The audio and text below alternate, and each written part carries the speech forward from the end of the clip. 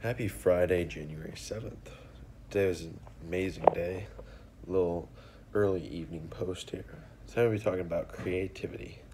Creativity is the key to a lot of successful people, how they keep themselves engaged and excited, because it's easy to get bored with life, repetitiveness, and kind of get stuck into habits that aren't the best. I fall into this way too. And the way try to stay creative is thinking of new ways that I can have fun with myself or creating new ways to make my life easier. I've talked a lot about that with organization and stuff. And the best way to really get creative is have the mindset that there's something that you can do to make your life better or more fun. For example, figuring out a system at work to make you finish faster stuff, or creating systems, or just drawing and being creative and enjoying nature. So, do something creative today. Have a great rest of your Friday.